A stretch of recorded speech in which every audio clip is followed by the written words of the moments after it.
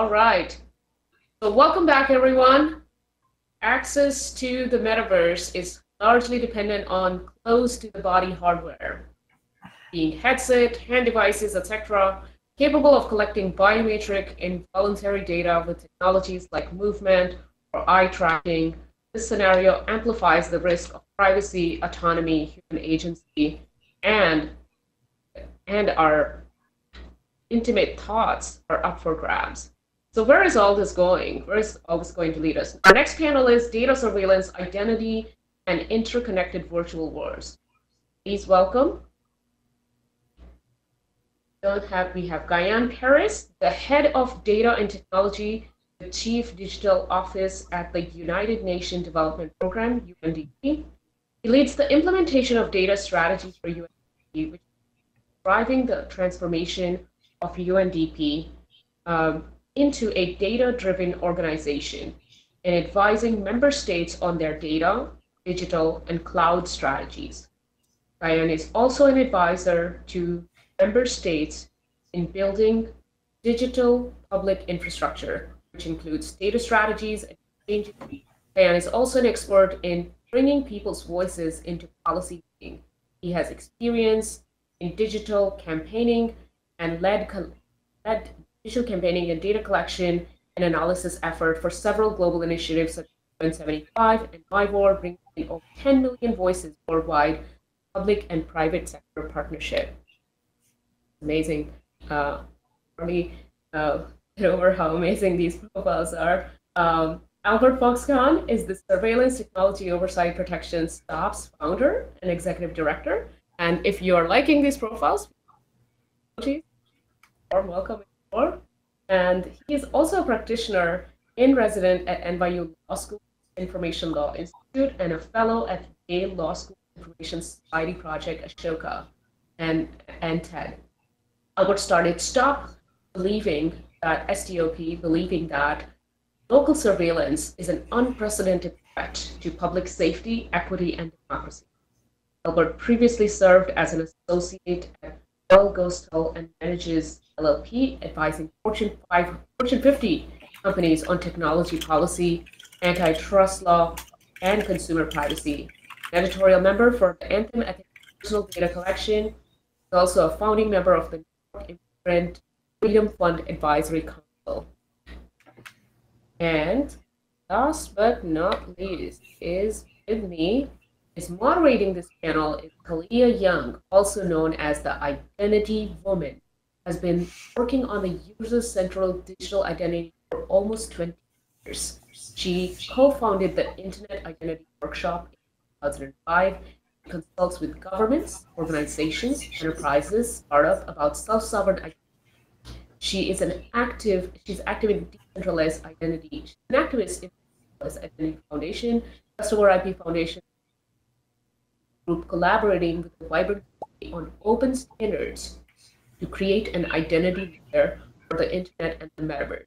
So let's welcome this panel. And while you're observing this panel, you find something amazing, you hashtag Metaverse Safety or MSW 2022 to tweet at us or post pictures on your social media. Thank you guys. Welcoming you. Aliyah, over to you. Thank you so much, Kavya. Welcome, everybody. This is a first for me, and I believe our other panelists too, speaking in the metaverse. It's new. So we'll do our best. So I wanted to open up the discussion with just asking our panelists to define what they define the metaverse to be. So let's start with you, Guyan. Thank you, and thank you for inviting me to this panel. And so my name is Guyan Paris. I'm the head of data and technology for UN Development Program. And what metaverse means to us is actually, for me personally, it's a space for opportunities, and I'm pretty sure we are at the very early stages now, and the potential of this is massive, which is why it is very important for us to get this right and not to repeat the same mistakes we've done with the internet, Therefore, in the coming in the coming minutes, we will discuss about what should we do about it, and what UN is doing about it, and what UNDP specifically is doing about it. Cool, thanks. Albert? Yes, and I hope everyone can hear me okay. It's always a bit nerve-wracking when you do an event in a new medium. But no, for me, the metaverse is always an evolving term. I always have thought of it as sort of a placeholder for where technology is going to be in 5 to 10 years. It's something that isn't yet mainstream, but is going to, in the relatively near term, something that intermediates between us and the physical world. So, for example, if you had talked to me about the ways that people navigate New York City today, constantly in their own audio bubble, with AirPods and other headphones, selectively tuning out the world around them with different forms of, I personally will go from noise cancellation to transparency mode, depending on the setting. That would have seemed like a facet of a metaverse environment. Today, I think a lot of it is about, a lot of what we're discussing is virtual reality, augmented reality, and the ways that we'll see visual, our visual perception of the world being altered by technology. But it really is a moving target. And so I don't think, the metaverse for me is ever going to be a discrete static set of technologies, but it's always going to be this sort of way of referring to the technologies that in the near future are going to be expanding interconnectivity and potentially creating a barrier between us and the offline world. Great, thank you. And our other panelist, Stefan, is doing his best to come back and join us, because I think in our preparation for this panel, he had some really interesting things to share. So, so one of the key things that we're here to discuss is risks to human agency. So when you think about how data is collected, shared, and used in the metaverse, what are the risks that that are in play for how those interactions will impact our human agency?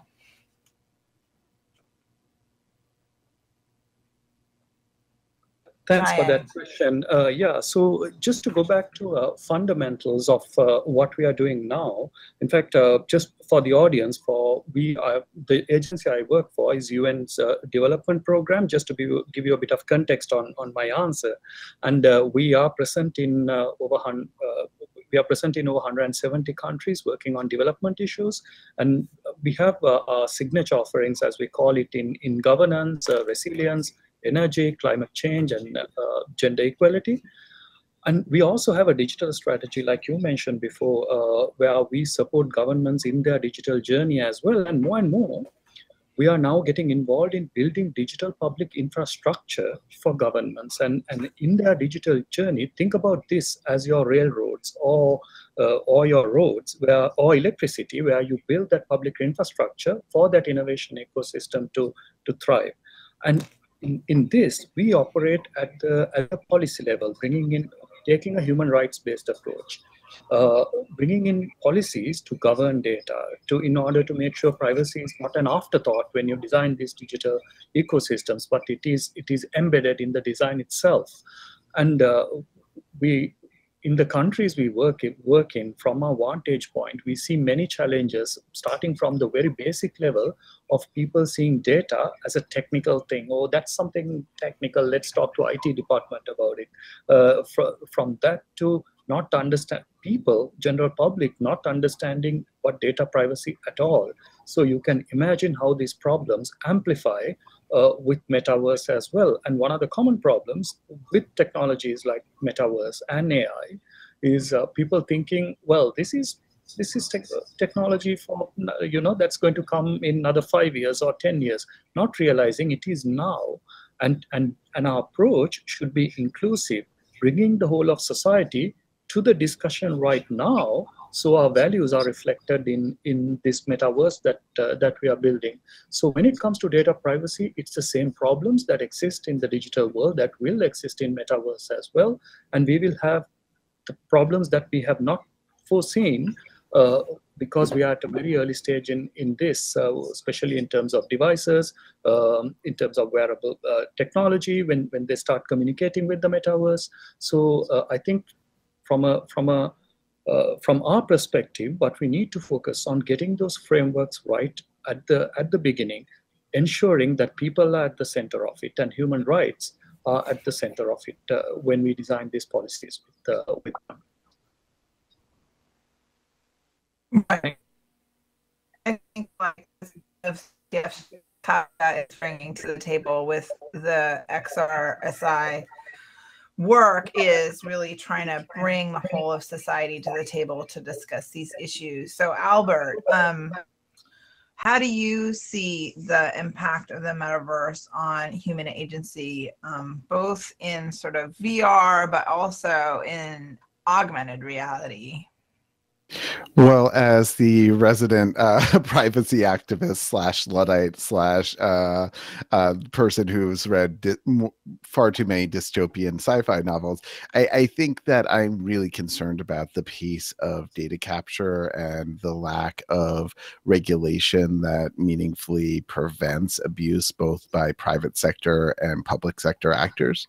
So in the American context, it's the Wild West. We largely are relying on self-governance by corporations in how they collect data and how they're using it, in the metaverse context. For example, when we look at augmented reality, and particularly in my organization, we look at police uses of it. There are effectively no laws governing how augmented reality can be used outside of the home. So if a police officer wants to put on AR goggles and use facial recognition to identify every single person they pass on the street, that's legal in almost every city and state in the US. If they want to run an instant background check anytime they meet someone, that's also going to be legal. And so you can see this capacity for augmented reality to fundamentally change the relationship between individuals and the state by allowing for this disintermediation of our just human interaction. Essentially you're going to create this layer of data collection, data analytics, but in real world contexts where we've never had to worry about that. And meanwhile, when it comes to data collection on virtual reality platforms, I'm really concerned about the ways that we're essentially baking surveillance into the products, not just surveillance of users' biometric data when they're using wearables and headsets, but also I'm quite concerned about the ways that since virtual reality is so rooted in gaming, and gaming has such a long history of trying to prioritize child welfare through surveillance of user activity, to the extent we're living our lives online in the metaverse, in virtual reality environments in the future, we're largely baking in norms that prioritize surveillance, centralized control, and things that we simply wouldn't accept in our everyday lives. And so at my organization at STOP, the Surveillance Technology Oversight Project, we've been trying to think through what should the rules of the road be for how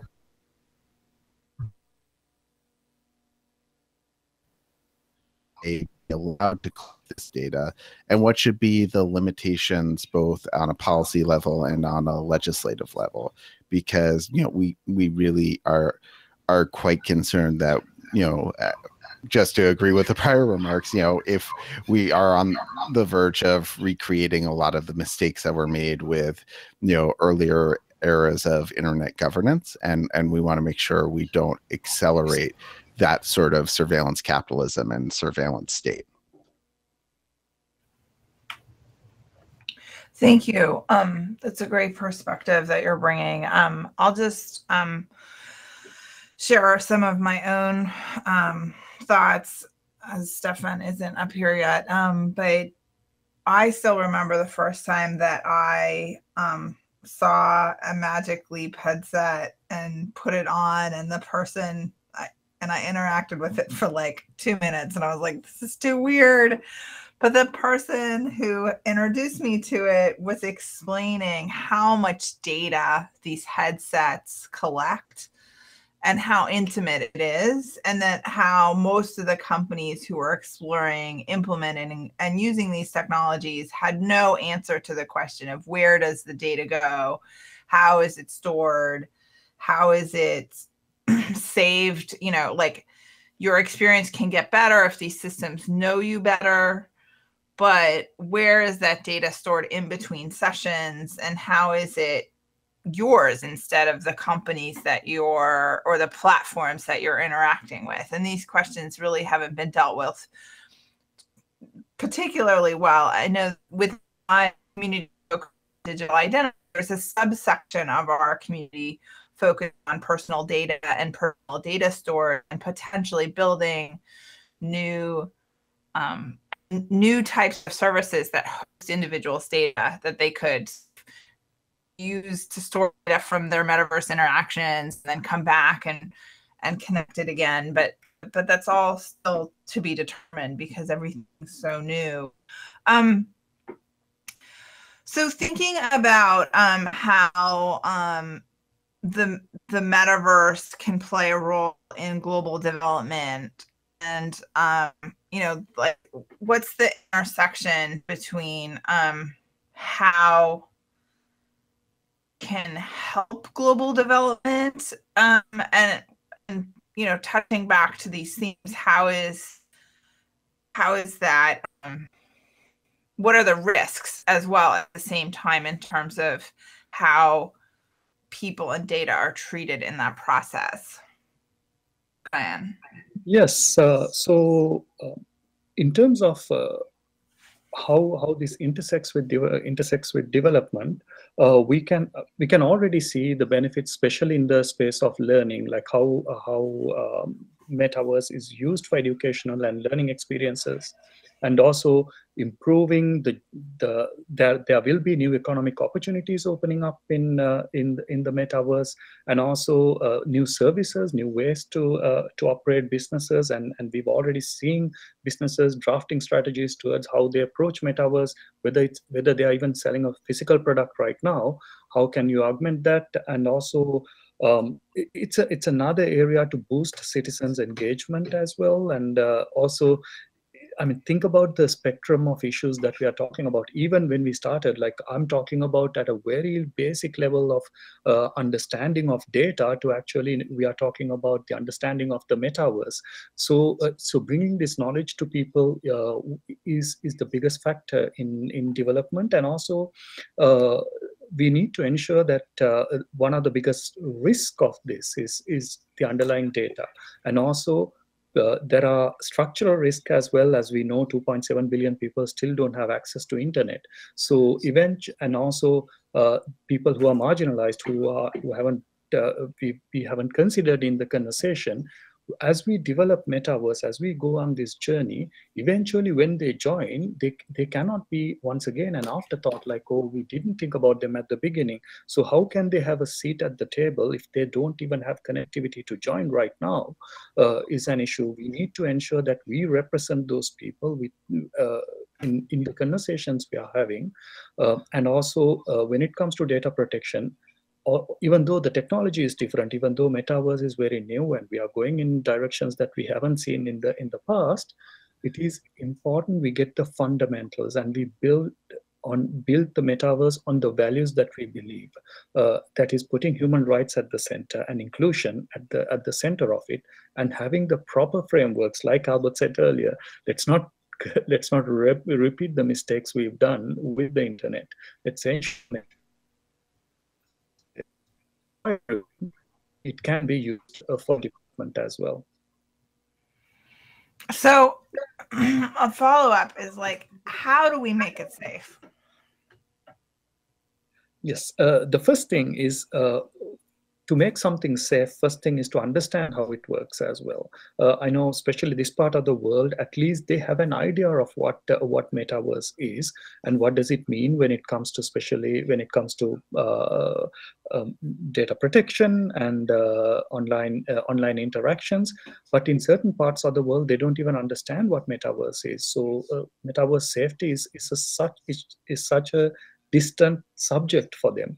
So I guess the first step here is that awareness building on why this matters, why this is not something, don't look at this like the first person who looked at a cell phone and thought this is a completely useless device. Instead, look past the hardware, look past what is there right now, look at the potential, but at the same time, ensure that data governance frameworks are built.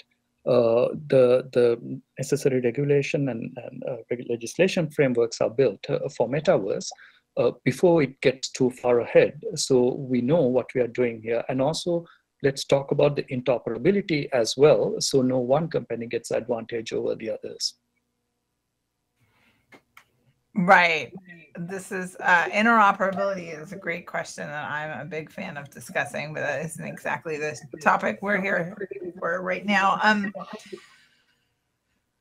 I wanted to channel a little bit of what Stefan would have brought to this panel. And he was talking, he's at the Cyber Peace Building Institute, and he's focused on cybersecurity. And one of the things that he raised to me that I hadn't thought of was what he called cognitive security.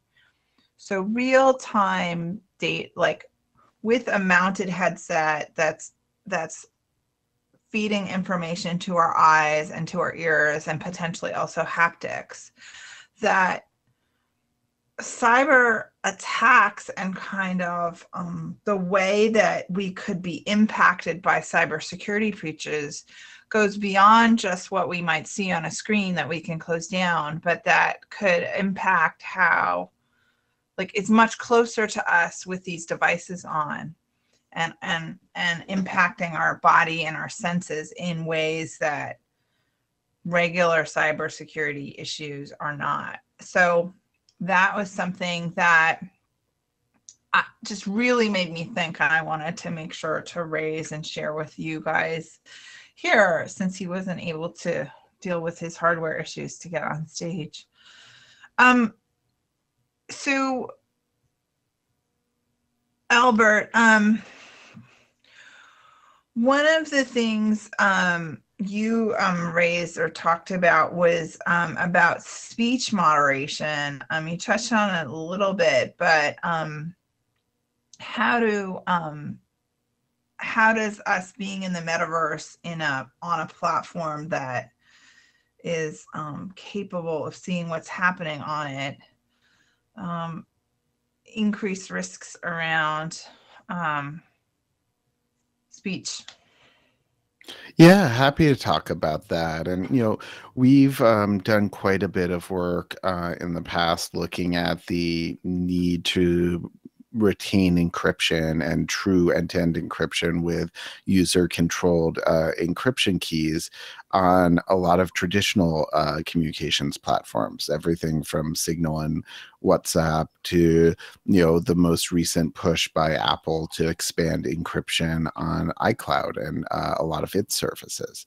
And when I look at a lot of metaverse platforms, I'm really concerned that none of what we're doing right now is encrypted. None of what we're doing in this virtual room, whether it's a private message or a broadcast to the whole group, has any sort of protection from monitoring. And quite the reverse, we see only growing pressure to build that sort of centralized monitoring into these platforms. And I think this is something that has been just part of the accepted practice in virtual reality systems since for as long as we've had networked VR, just because so much of it was used for gaming. And so I just want to raise the alarm a bit that we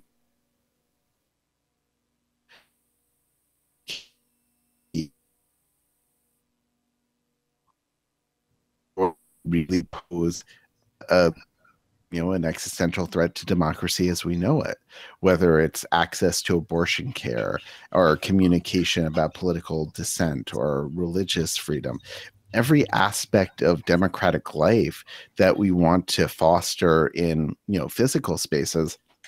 Well, if we want the metaverse to actually bring out the best of our society instead of just amplifying the worst, we should leave the protections in place to foster that sort of political activity, that sort of religious activity, that sort of access to confidential information.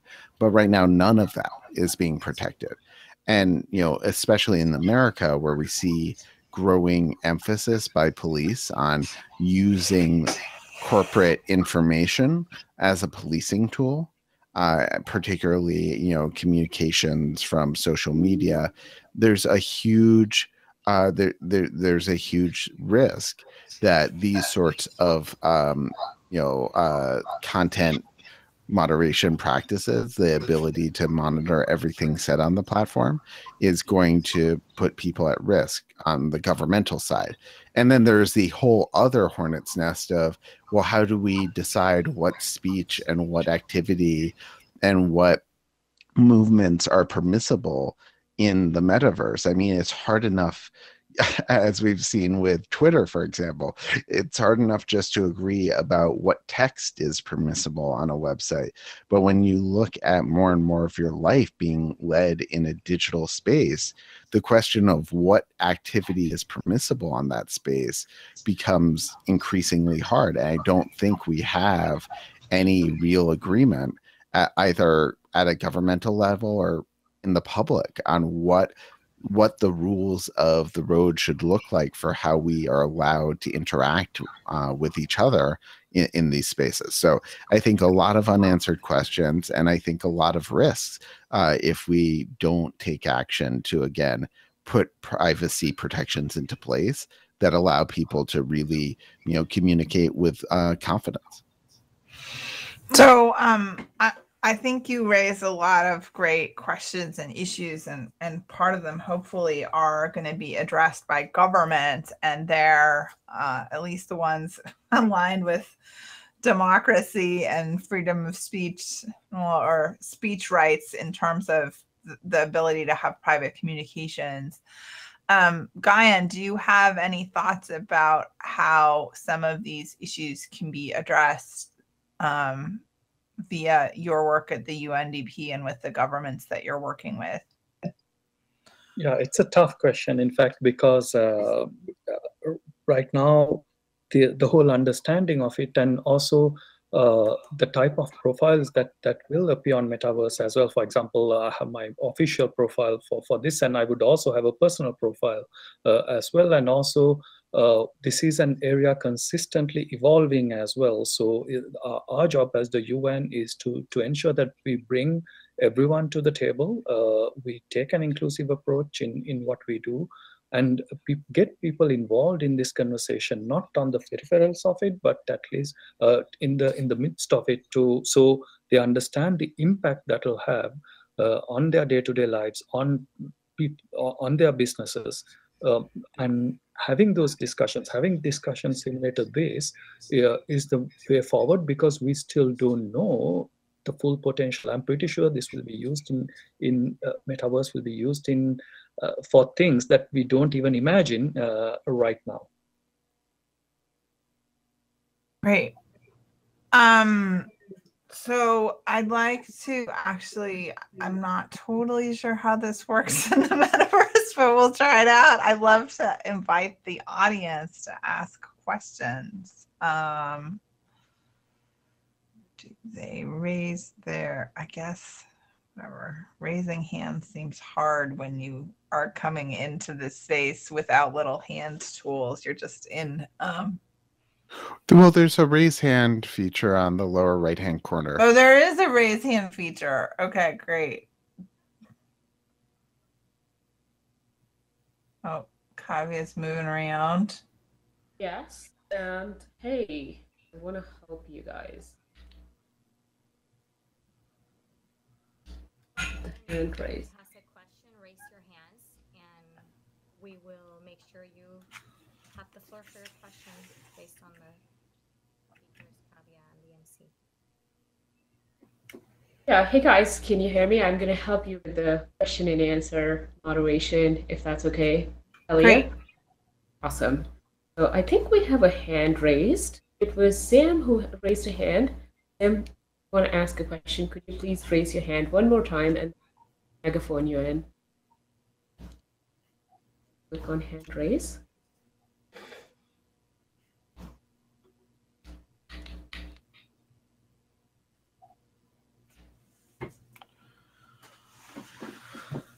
And in the meantime, you know, guys, since I have the opportunity to speak to you, and Kalia, if you want to, while we're not talking, maybe mute, we would be able to clear the audio a bit more for audience. So I was really curious about the UND response as well. And, you know, so Gayan, this current domain, so many competing priorities. On the other side of this war, there's a war going on. And I was there in the NATO HQ just last month. And so how are we going to actually, like in concrete sense, are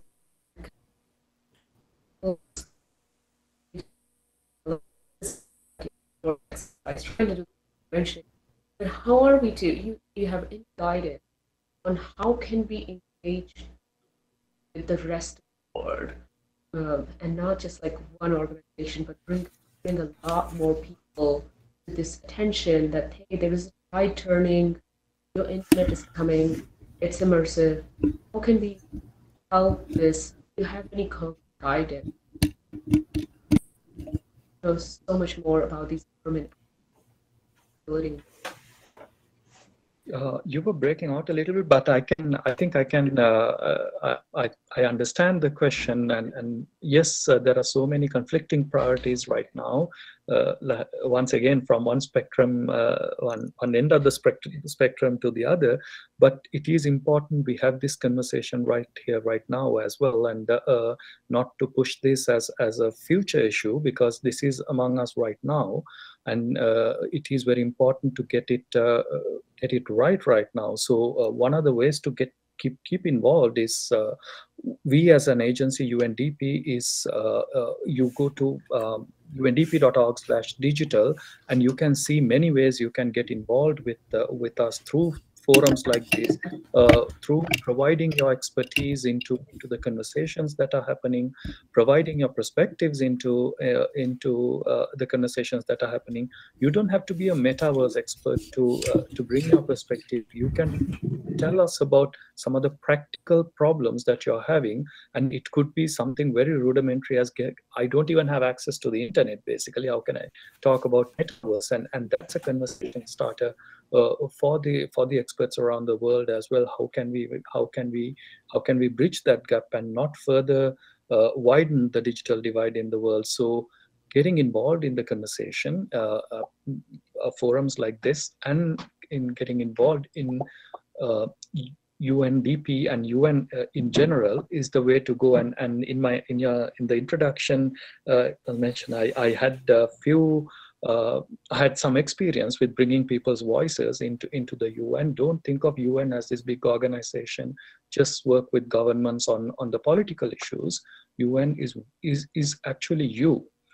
We represent people, and we want your voice heard at the highest levels. So please get engaged with us. Like I said, you don't have to be an expert in any particular subject.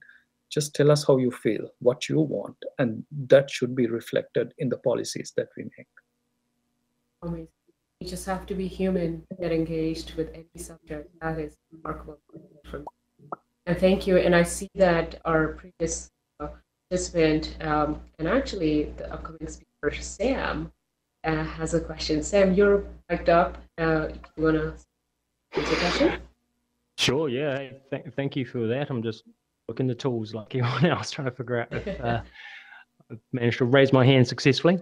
Hey, this is really interesting. I'm particularly kind of curious about some of the more specific things that got raised. Kalia, you sort of brought in the perspective of the other person who couldn't make it into the panel. I think it's really illustrative, I think, of just the vast sort of vectors for which privacy and fundamental human rights need to be protected against. So it's pretty easy to see the breadth of challenges that we face. I'm particularly curious too as to what tangible kind of baby steps you feel we could take. I mean, there are a lot of conversations about data unions, for example.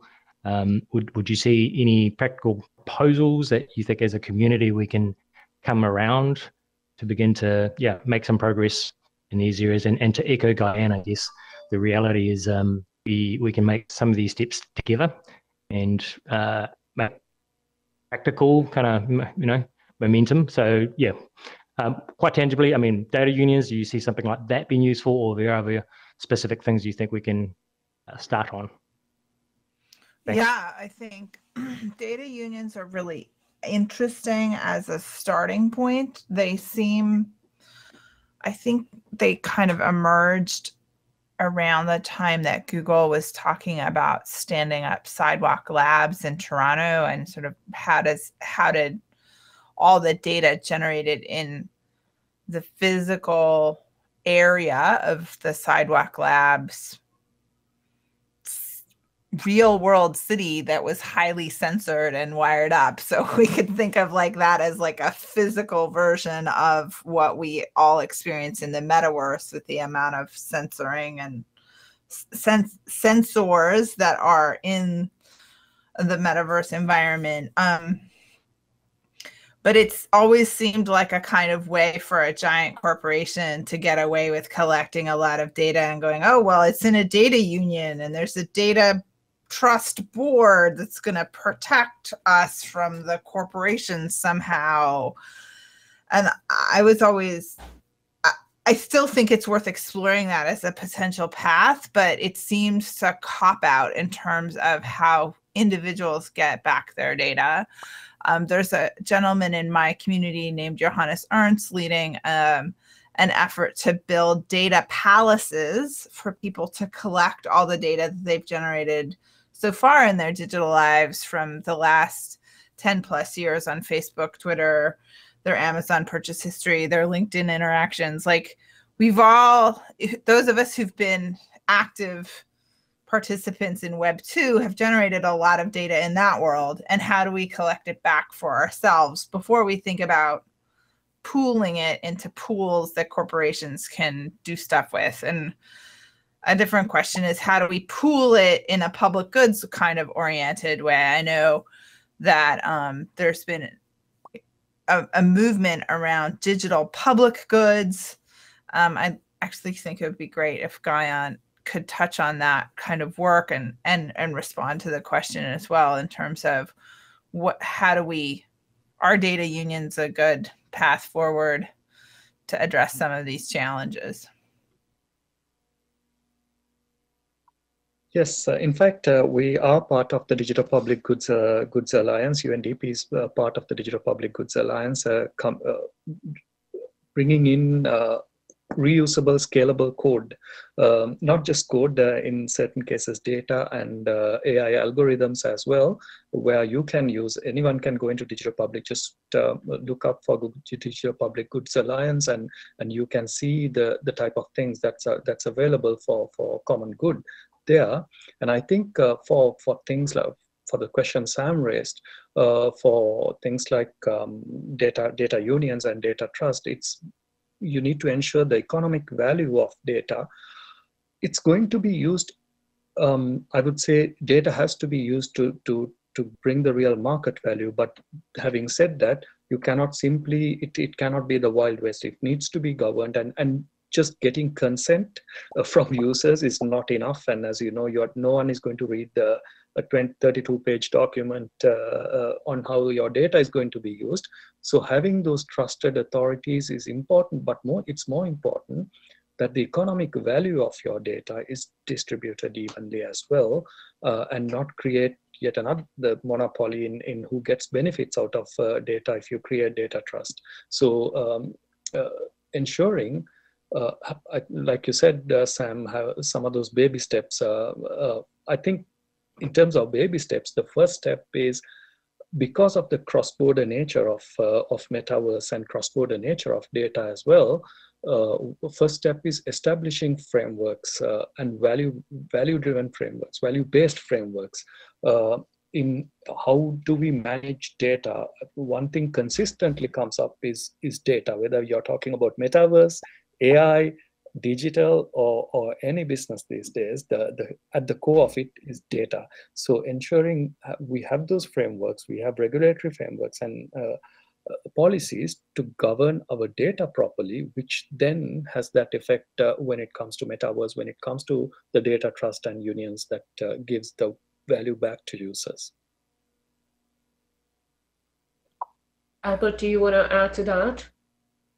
Yeah, and unsurprisingly, I'm one of the folks who's been slightly skeptical about data unions as a way to meaningfully address some of the broader privacy and autonomy concerns that come from surveillance capitalism and broad-based data collection. I think partly that's because I think a lot of the work on data unions has primarily been looking at economic value from data collection, but as you know, a civil rights lawyer, as someone who oftentimes deals with questions around the ways that mass data collection enables deportation, enables policing, enables all of these abuses by the government. Well, data unions don't really address that. And a lot of these questions around data monetization don't address the full array of concerns that come when all of these intimate details about our lives are collected. So instead, I focus traditionally on two things. One is just the familiar privacy by design principles that a lot of us already know from traditional forms of engineering, that you should not be collecting massive amounts of information that you don't need. You shouldn't be warehousing information proactively. You should have proportional safeguards and all of those sorts of things. But then the other thing I've been focusing on is this idea of legal firewalls, which is a concept that we can have legal protections that prevent data that's been collected by private corporations from being misused by public agencies. And that's something that we've seen a little bit of here in the US with legislation we're working on in New York that would prevent police from purchasing our information from companies and using it as a policing tool without a warrant. But I think that we need much more robust safeguards just to ensure that, when companies have this data, that it isn't, up for the highest bidder in government, and that also isn't just one court order away from being used as a tool for policing or immigration enforcement. That is such an important point. Thank you. Sir, I see someone at the mic, but I don't know if that means they want to speak. Yes, Halim, I think let's take a question from Halim, who's patiently waiting, raised his hand for a while. Go for it, you're mic'd up. And unmute yourself.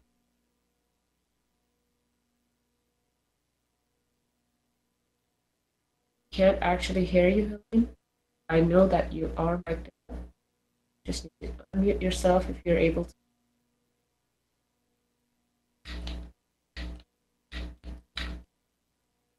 Nico, in hearing you.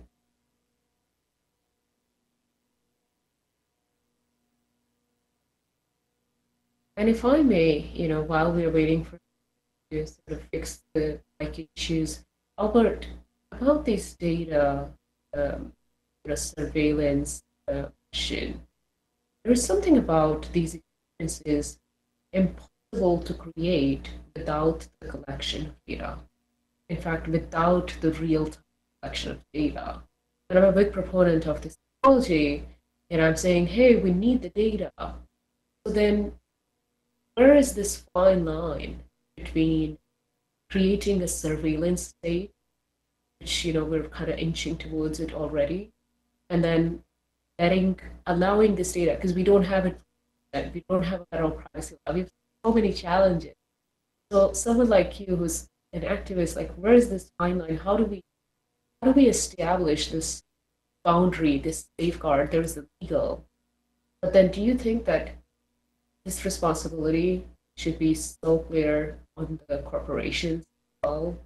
Because governments are going to want the evidence there is a crime that occurs, and if there is data during that crime, or providing evidence, bring the warrant, and then what? Like, what are we to do in those kinds of contexts? Where is this line? Any experience? Yeah, I think it's a really difficult question for a lot of companies to answer. And, when I was a corporate lawyer and advising companies, we would talk a lot about where the legal lines were on data retention and compliance with a court order. But I think there are companies that are doing business in this environment. They also have a long-term interest in preventing this sort of co-option by their platforms. If you are routinely providing your users' data to police to be used against them, particularly in an environment where that can mean law enforcement efforts, not just to target abortion and not just protests, but even healthcare for gender affirming healthcare for trans youth. There's so many areas of life here in the US where everyday life and essential parts of life are under attack by highly politicized and polarized state officials, that if you're building a technology platform that is collecting huge sums of data in that environment, you have to have a plan for how you protect folks. So partly that can mean, helping those of us who are advocating on the ground for these legal firewalls. Part of that is really reevaluating what type of data collection and preservation is necessary to deliver your product. I mean, maybe, yes, with a lot of these platforms, huge amounts of data needs to be recorded in the first instance, but how long do you actually need to retain it? How long, maybe it's useful for a product development standpoint to have the last 30 days of data, but do you actually need to warehouse, user interactions for, months and even years, as some companies do? And also just, building in privacy protective features. I mean, there is nothing to stop a lot of platforms from introducing encrypted, logless chats today, from introducing, the signal of, virtual reality today. But companies simply have chosen in many cases not to introduce that as part of their model. And I hope that's something that, I hope it won't take, the sort of arrests we've seen using Facebook and other social media to really prod VR companies to follow suit. Right. And that really segues into another online question, because some of this we even fall back onto things that Kalia has been advocating for decades. And that's what, Kalia, it's an online question from online, is what is so unique about ID and how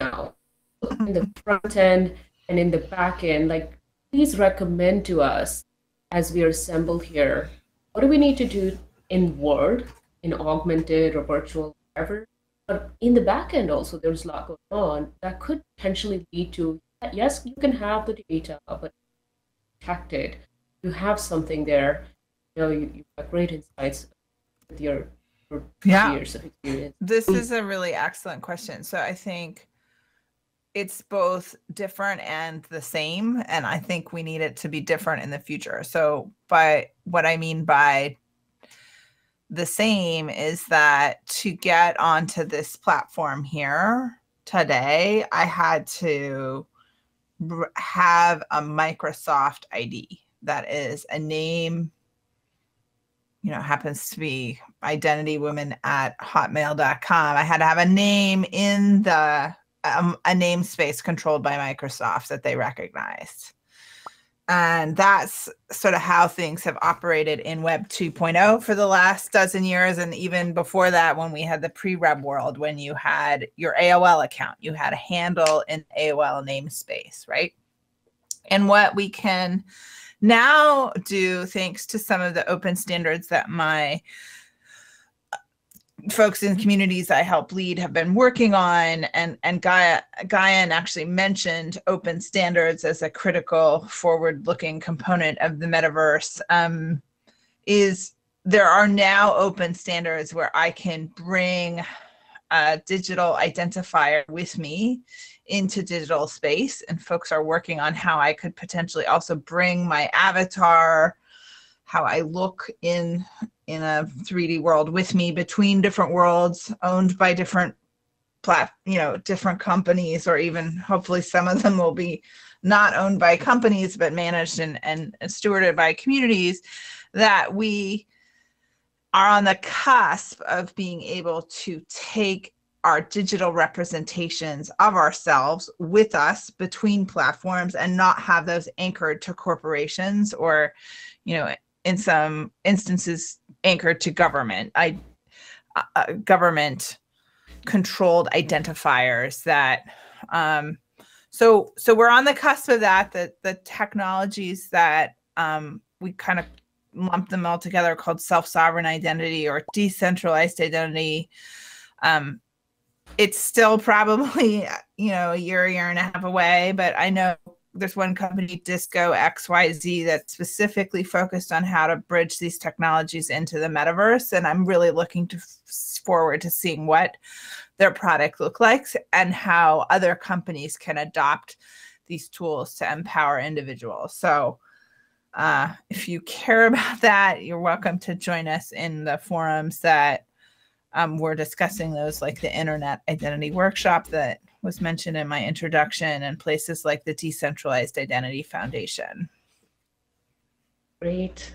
Thank you so much. Your insights are going to shape the way we actually control and move our identity and safeguard them. I think we can now hear from you. Do you want to try, Halim, your question?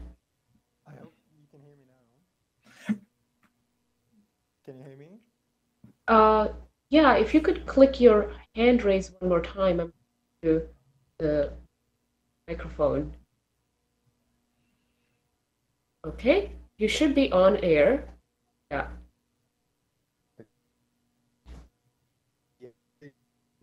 And it's really hard to hear you, so maybe you can come close to the stage and speak, and I can redo your question.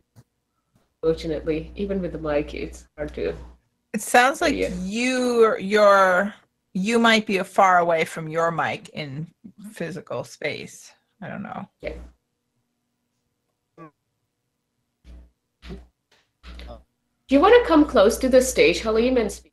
Because then that way we maybe hear you better. There we go. Okay, now we can try.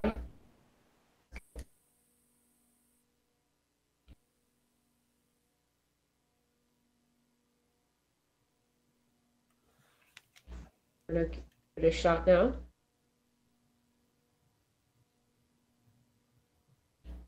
Nope. So sorry that you're not able to. Okay, no worries. Okay, now actually we can hear you now. Just heard you. Okay, great. Fantastic. So what I was trying to say is thank you for the very exciting discussion. I have 3 questions for the 3 panelists, but we have time until 12:45. You got 3 minutes, so you have to wrap it. Okay, so sorry about that. Okay, so I'll just do a general question, and please, anyone, feel free to jump in. But like, what are the most prominent challenges that you see in terms of continuity and maintaining identities across the mixed realities that the metaverse is hopefully going to lead to, in terms of data, in terms of the identity aspect and how people maintain their identity, and finally in terms of surveillance? I'm just really interested in the continuity aspect of it, and how are we going to manage that basically in the coming future, which is hopefully not going to be too far away. Seems like you kind of presented the abstract of the panel. That's what the whole panel is about. But let's do this. How about closing thoughts from each one of you? I have a really quick answer. Is we need personal data stores, and we need simple interfaces for them, and we need people to demand them from corporations. How about you, Gayan? Yes, just on that last thought, like we need people to demand for that cooperation. We need, we talked a lot about oversight. In fact, we need accountability as well. People should demand for that accountability from these corporations. This should be built for people, not the other way around. I'm so with you. And Albert? Yeah, I think activism, public pressure, and then just we're starting to see more laws that actually address some of these issues and having greater protections, particularly at the state level here in the US, will do a lot. But I think for me, the right to remain anonymous in a lot of spaces is indispensable to having an internet that's free for all. And so that's going to be one of the real concerns about the coming wave of metaverse products. Thank you so much, Leah. So shall we call it a wrap? I hope this experience has helped gain deeper insight into how intrusive the ecosystem already is. All we do give up with. I can't thank you all enough. Thank you.